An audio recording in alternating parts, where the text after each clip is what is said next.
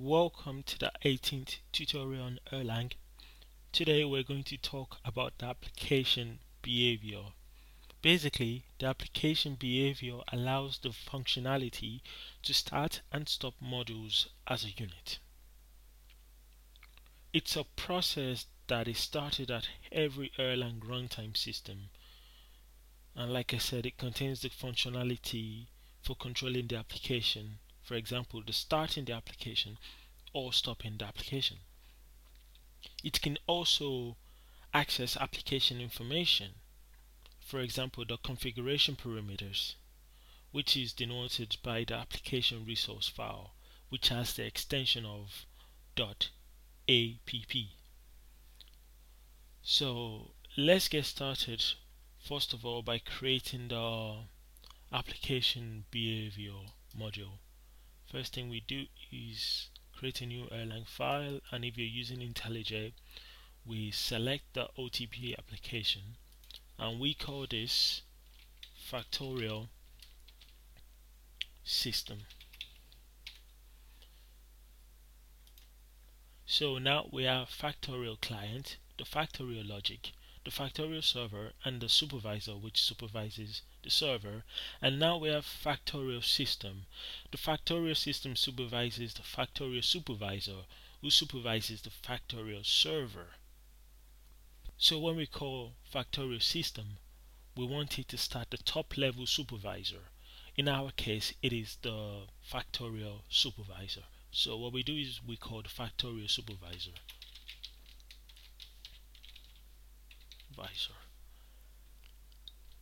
And we call the start link function.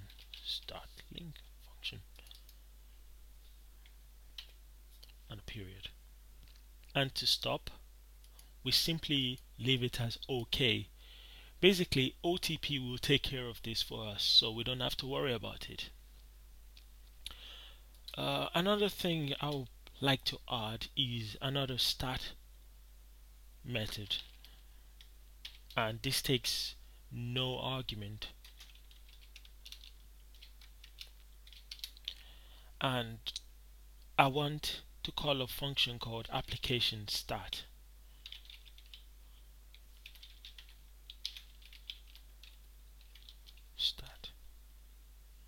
And I want to send in the name of the module.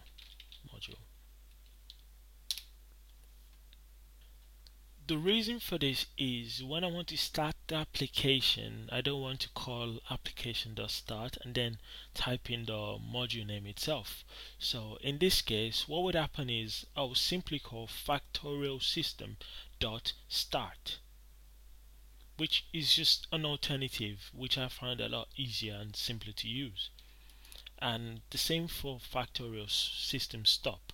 I'm gonna write in another method called stop.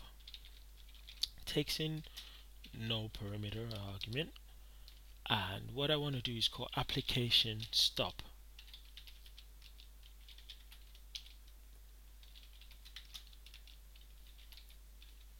And like before, we send it the name of the module. And finally, we're going to export the newly added method. So we call start, Control S to save. Before we finish, we want to add in the application resource file. So right click, new Erlang file, and we want to select application resource file, and we're going to call this factorial system, but it's going to have a different extension to it because this is the factorial system we're programming. And as you can see, the factorial system resource file has .app, and the Erlang module has factorial system.erl. Now let's go through the factorial resource file. Right here, well, just clear this off so we can start afresh. Now that's cleared, we want to write the metadata about the application itself.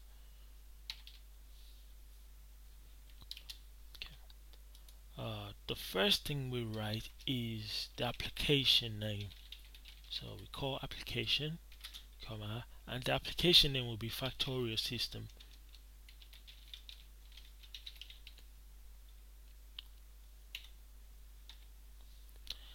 And the next thing will be a list.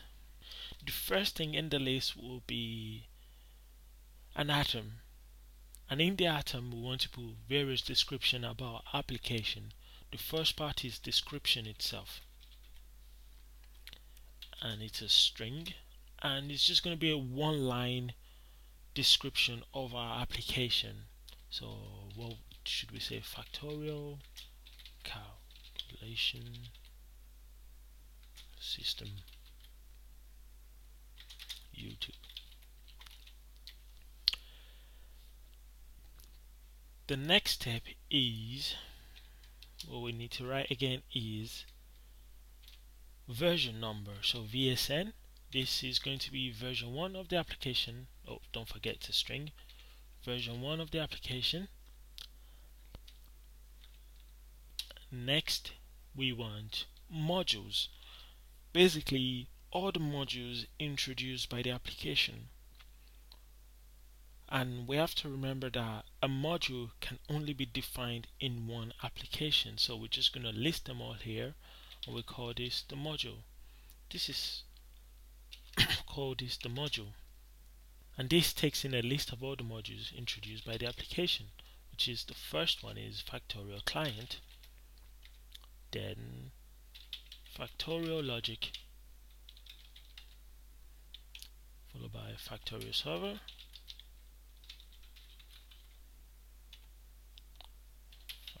factorial supervisor,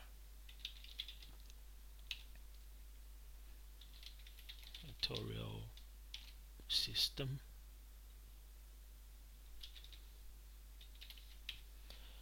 and I do believe that is every module introduced by this application. The next step is to list all the registered process started in this application, and currently we don't have any registered process, so we call registered and we supply an empty list. The next step is to write applications, basically all the applications which must be started before this application is allowed to start. And by default we want kernel and std leave. So application,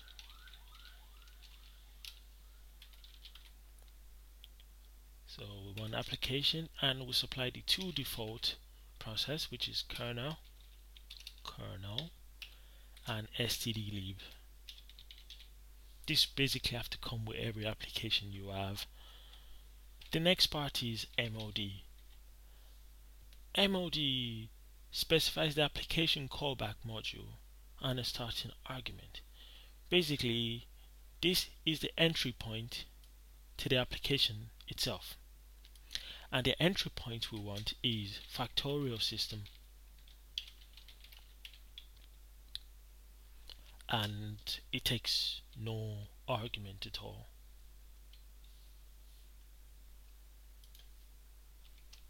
The final part is env.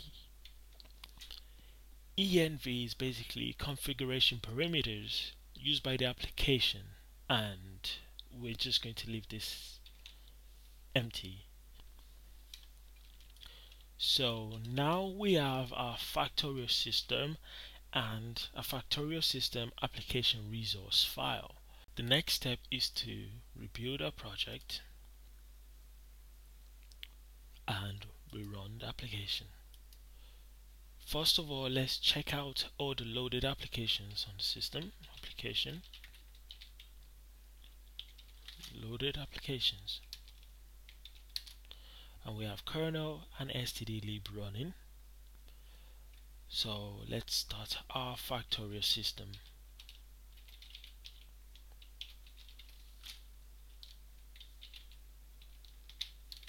Start, and we have factorial server starting, factorial supervisor starting, Now let's call factorial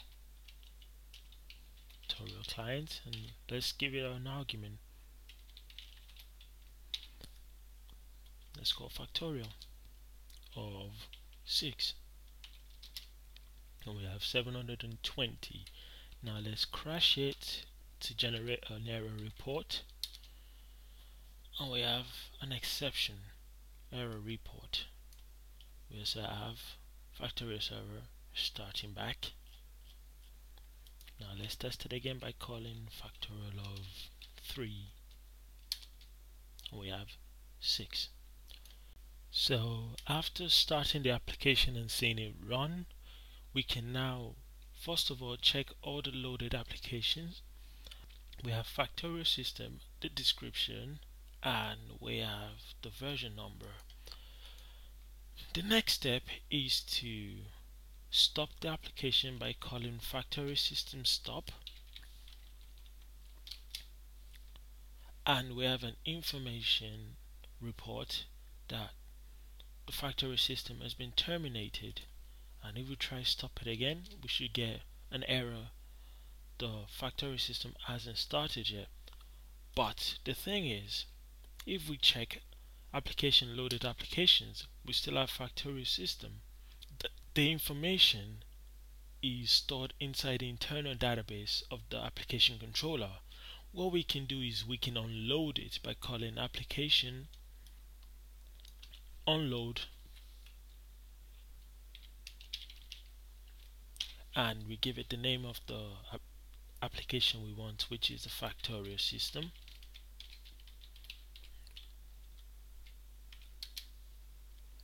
And let's check if we still have it in the system. No. So we finally have kernel and stdlib, and the factorial system is gone. Also, another thing we can do is let's start our application back again, and we can check it's loaded. The next thing is we can stop our application. We know it stopped, and this time we call application which applications, and as you can see, it's gone from application which applications.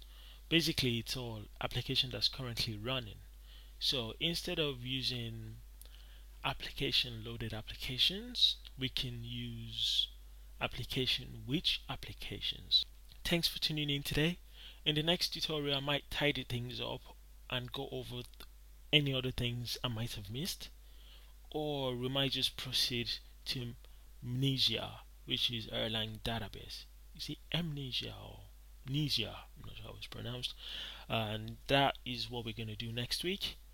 And after that, we get into Erlang web development and how to use Erlang on a website. See you next time.